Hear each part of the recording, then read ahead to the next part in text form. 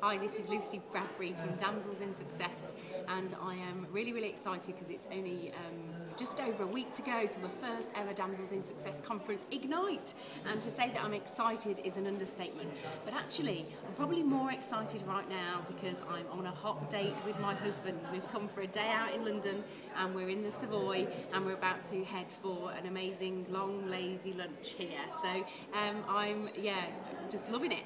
I love the fact that my life is about being 10 out of 10, and living the feminine way means that sometimes you have to fill yourself up first. So let me explain a bit more about that, right?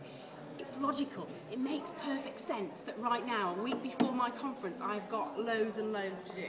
But instead of focusing on my to-do list, I've decided to take the day off and come here and just do something for me and my husband and have a great time. And it doesn't make sense, ladies. It makes sense to work harder and push through sometimes when you're trying to make things happen. But I'm absolutely on the planet to teach you that we're doing things the wrong way around, ladies. The feminine way is about filling yourself up first and then letting everything else flow from that place. And I'm going to be teaching a lot more about that next week at the conference Ignite. So I can't wait to share all that with you. And you know, it's really my passion to get under the skin of this subject of what the feminine way is all about, because so many people are talking about it, but we need to really understand it and start to live it, don't we, ladies? I think so. For now, I'm going to go and enjoy my day in the Savoy, and I will see you at Ignite next week, or speak to you very soon if you're not able to join us.